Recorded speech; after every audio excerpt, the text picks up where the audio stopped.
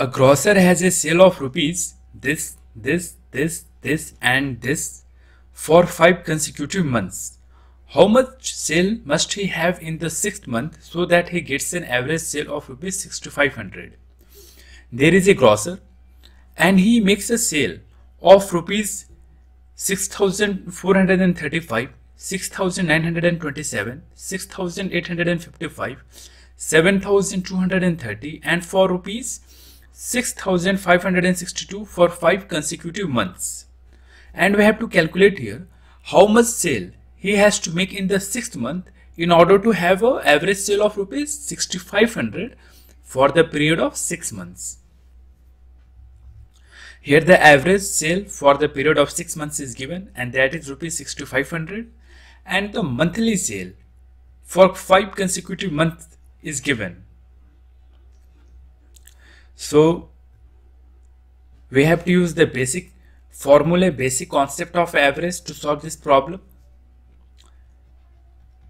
We know the formula for average is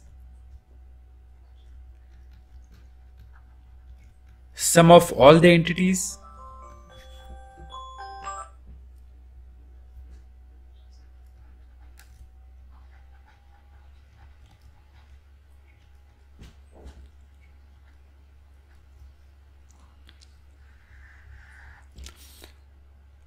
by number of entities. Here the average value is rupees 6500. And sum of all the entities. Sum of sale for 5 consecutive months plus for the 6th month. So it will be rupees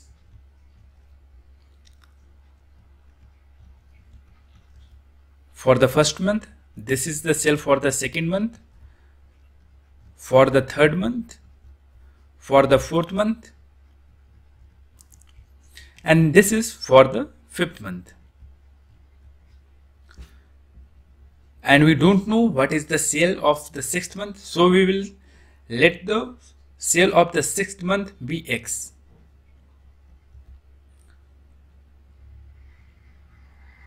This is sum of all the sales for 6 consecutive months. We know the value of first 5 months, but we don't know the value of sale of the 6th month, so we have assumed it to be X, and total number of entities will be 6. We can do the cross multiplication, 6500 into 6, and the sum of these 5 entities will be